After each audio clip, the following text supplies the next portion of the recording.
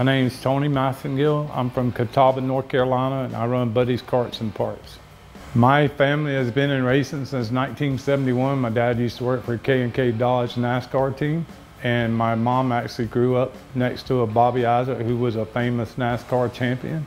We grew up in racing, and we used to actually race dirt cars, late models. I had a few younger nephews start go-kart racing, and we started go-kart racing, and I'd rather go-kart race than do anything. Dirt track racing is like the roots racing of America to me. I worked in NASCAR for 6.5 years. Flat dirt racing is, you know, it's a poor man's sport, I guess you'd say. I mean, it really is. To get into racing, and everybody in kart racing is looking forward to moving somewhere else.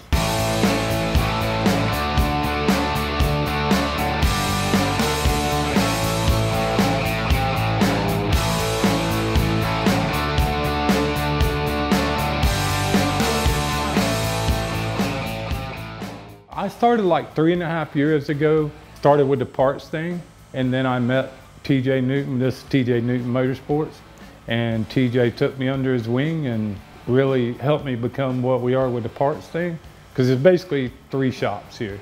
The motor shop, Radical Racing Engines, TJ Motorsports, and Buddy's Karts and Parts. We do anything here from scaling out to complete go-karts, to bodies, to seats, to we were talking earlier, this is a one-stop shop. You can come here, get a go-kart, get it lettered, get a motor, get tires and wheels, all the parts you need, leave here and go racing that night. It's one-stop shop.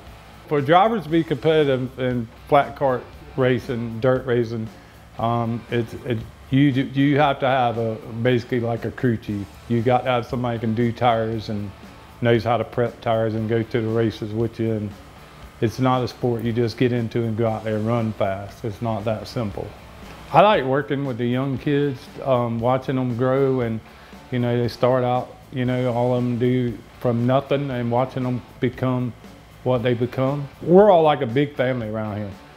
Everybody's got motorhomes, we all travel together, we go to the racetrack, we race, we play together, so it's like one big family over here.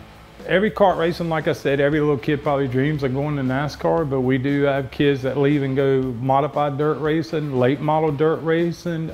We have several very young kids, 11, 12, 13-year-old, that have moved on from the kart racing to dirt late model racing and sprint kart racing. So every goal, I would assume that most of them are looking to go to NASCAR, but the next step from here would be dirt cars, and we have several kids that have left and went, and they still come back and race karts. I would guess around here a lot of kids like go to Callahan. That's where they start out around here, and you know, and venture out to some of the other tracks once they get more skilled. You know, I think every little kid, if you interview them, is looking to go to NASCAR. That's harder nowadays than it ever been, but it's not impossible. So I think that's every little kid's dream.